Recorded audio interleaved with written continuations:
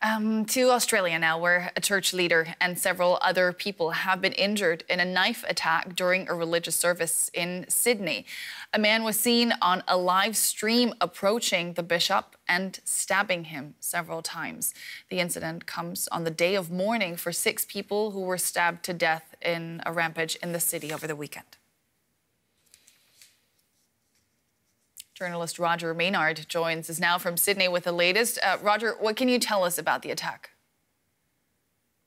Well, this is clearly an extremely troubling incident, coming as it does only 2 days after the death of 6 customers in a stabbing rampage in a Sydney shopping centre at the weekend. Police are not saying there's a link between the two, but there is clearly speculation that it may have inspired this latest outbreak of violence. What we know is that a man stabbed a bishop who was leading a church service, as well as several members of the congregation who were also reported to have been attacked. The service was being streamed live at the time and showed the assailant running towards Bishop Mari Emmanuel, who was preaching at the Church of the Good Shepherd.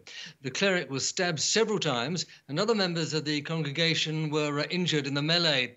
The bishop is seen looking up in surprise as the attacker rained down blows on his head before the cleric fell to the floor. When our churchgoers rushed to his aid and separated the man from the priest, the bishop was rushed to hospital and is being treated for his wounds, which are not believed to be life-threatening. Police say a man has been arrested. Is there any reliable information about the alleged attacker or even a possible motive already? There's a lot of confusion about the latest situation at the moment. Some say he's been arrested, some say he's still holed up in the church. The attack triggered protests outside the church as supporters who had been watching the service on television rushed to the scene. Police who were called were outnumbered as protesters threw bricks and bottles at them. It's believed that the attacker is still holed up, although that's still not confirmed at the moment, and that has clearly angered people living in the area. The latest news is a crowd of vigilantes have been attempting to get to the offender and separate him from the police.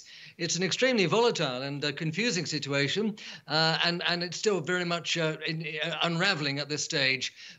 Bishop Emmanuel is a known controversial religious figure here in Sydney. He gained notoriety during the COVID pandemic for criticising the way that the authorities had imposed lockdowns and ordered people to take, have vaccinations. So it's a very troubling scene, particularly as it comes so soon after that terrible stabbing frenzy in the Bondi Junction shopping centre on Saturday. Exactly. Australia is still very much in mourning after that separate attack. What is being done to improve security? Well, a lot is going to have to be done. I think we're going to see a lot more security personnel in shopping centres from now on. This has cast a terribly dark shadow over not only Sydney but the whole of Australia. People are genuinely shocked about the savagery that took place at that shopping centre on Saturday, that it could have happened at all, least of all on a Saturday afternoon when people are going about their normal recreational business. And so obviously it's going to change the mood here seriously. People are going to be possibly worried about going to shopping centres in future, and the police will certainly take that on board and will take the necessary precautions. DW reporter Joel Dullroy joins us now from Sydney. Joel, good to see you. What can you tell us about the attack? What do we know at this point? This attack was live streamed during a church service in an Assyrian church in Sydney's west. The live stream video is quite shocking. It shows a man approaching the bishop as he's giving his sermon. He then attempts to stab him with a knife in a very violent manner. The bishop falls to the ground. The man is quickly surrounded by members of the congregation, and in that chaos, 4 people were injured and taken to hospital. They have non-life-threatening injuries, and this includes the bishop himself, who miraculously escaped with non-life-threatening injuries. It's really quite amazing when you see the violent way in which he was attacked. Police say a man has been arrested. Is there any reliable information about the alleged attacker and what his motive could have been? Not yet. It's still too early, but this particular bishop was a very well-known figure. He had a huge following online, and he posted lots of videos with polemic titles about the end times, about the Israeli-Palestinian conflict. and he preached against the Islamic faith. Now, the Assyrian Church is a branch of the Christian Church. The Assyrian community is quite small here in Australia. It's only around 60,000 people.